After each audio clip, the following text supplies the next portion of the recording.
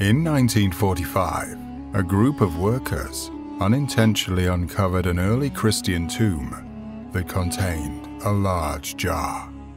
The jar held 13 manuscripts that were leather-bound and consisted of 48 different works. The majority of these works are Gnostic, promoting the idea that mystical knowledge leads to salvation. The Gospel of Thomas is among these manuscripts and teaches that humans are souls trapped in physical bodies and can only achieve ascension through gaining true knowledge. Jesus is regarded as the Redeemer who imparted this knowledge to his chosen disciples, including Thomas. Rather than narrating a story, the Gospel of Thomas is a collection of about 114 sayings attributed to Jesus. Had these teachings been incorporated into the modern Bible, the message may have been more focused on the inherent power of each individual. Most spiritual traditions ultimately lead to the same ascension through self-discovery. The opening words of the document read, "These are the secret words that Jesus, the living one, spoke, and Didymus Judas Thomas wrote down. And he said, whoever finds the interpretation of these sayings shall never taste death. Let not him who seeks desist until he finds. When he finds, he will be troubled. When he is troubled, he will marvel, and he will reign over the universe." The secret lies in the interpretation of the sayings themselves. Finding the true answers can be troubling, as they often contradict what one has been taught. However, realizing the power one holds can lead to experiencing heaven on earth. The Gospel of Thomas has been removed from the Bible, with some claiming that its teachings about Jesus do not align with the New Testament and are not necessary for the Bible's work. The teachings in the Gospel of Thomas explain manifestation, consciousness, and oneness. If we discover writings attributed to Jesus that align with his other teachings, we tend to believe they are authentic. Very, very powerful text.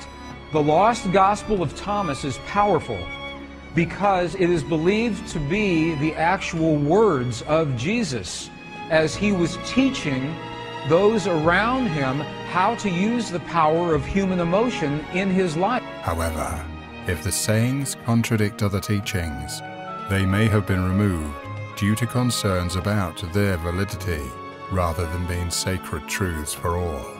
If the idea that each person possesses the same divine power as Jesus had been emphasized, it could have had a profound impact on our understanding of life. Happened to our knowledge? Well, this is a very good question. And the answer is this. In our Western tradition, and when I say Western, I'm assuming that we are of the Judeo-Christian tradition. Although we are unique individuals, we are all part of a single consciousness, manifesting in different forms. The Gospel of Thomas contains sayings of Jesus that may have various interpretations. Gospel of Thomas, if you have a copy of the Gospel of Thomas, this is verse 106, translated from the Nag Hammadi Library. It says, when you make the two, thought and emotion, one. It's saying when you make your thought and your emotion one, look at what happens. You will say to the mountain, mountain, move away, and the mountain will move away. For example, in verse 3 of the Gospel of Thomas, it says that if those who lead you say to you that the kingdom is in the sky, then the birds of the sky will precede you. If they say to you that it is in the sea, then the fish will precede you. Rather, the kingdom is inside of you, and it is outside of you. When you come to know yourselves, you will become known, and you will realize that it is you who are the sons of the living Father. But if you do not know yourselves, you dwell in poverty, and it is you who are that poverty. The teaching emphasizes the importance of recognizing that all power comes from within oneself, and that believing otherwise leads to a life where external forces have dominion. When one realizes that they are part of the one consciousness that permeates everything, they can live a rich and ascended life. This is because everything in the outside world is manifested from within oneself. Failure to recognize this inner power can result in a life of poverty. The belief that outside events and people control one's life prevents them from expressing the richness that they are entitled to. Verse 27 says, "If you do not fast from the world, you will not find the Father's domain," which means if we don't reject the things that trouble us and have faith in our internal power to make a difference, we will keep encountering the same reality in our lives. Verse 50, "If they say to you, 'Where did you come from?' say to them, 'We came from the light,' the place where the light came into being on its own accord and established itself and became manifest through their image. If they say to you, 'Is it you?'" The word light represents the origin of humans as the consciousness of each person manifested in physical form. It is the all-encompassing force that exists within us and manifests as our activity and awareness. Verse 77, Jesus said, "I am the light, which is above them all. It is I, who am the all from me. Did they all come forth? And unto me did they all extend a piece of wood, and I am there. Lift up the stone, and you will find me there." This verse describes how the universal consciousness resides in all things, and anything that exists in it also exists within all other entities. Verse 113, his disciples said to him, "When will the kingdom come?" Jesus said, "It would not come by waiting for it. It would not be a matter of saying, 'Here it is,' or 'There it is.' Rather, the kingdom of the Father is spread out upon the earth, and men do not see it." This explains that the power within each individual has always existed, but has been forgotten. This consciousness is an inherent part of all things, including humans, and doesn't need to be waited upon to be experienced.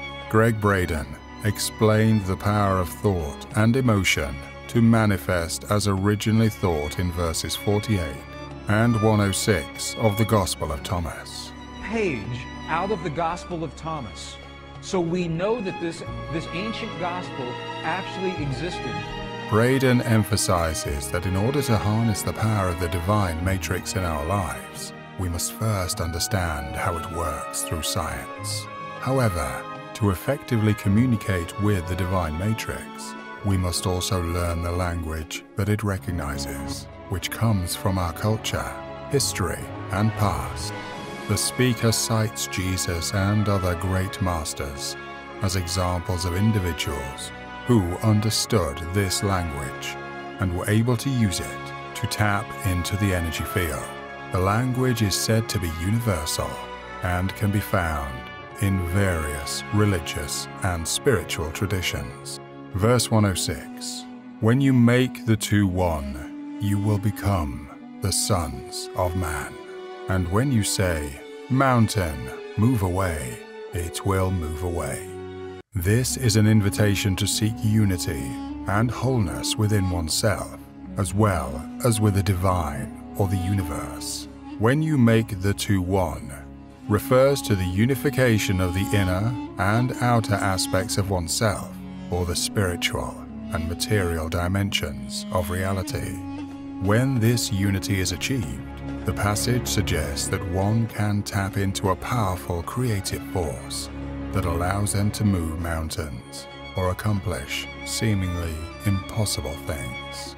In this sense, the passage can be seen as a call to awaken to one's true nature and potential, and to recognize the interconnectedness of all things. when you can marry your thought and your emotion into one single potent force. That is when you have the power to speak to the world. This next verse was so important that it was recorded at least 3 different times in the same gospel.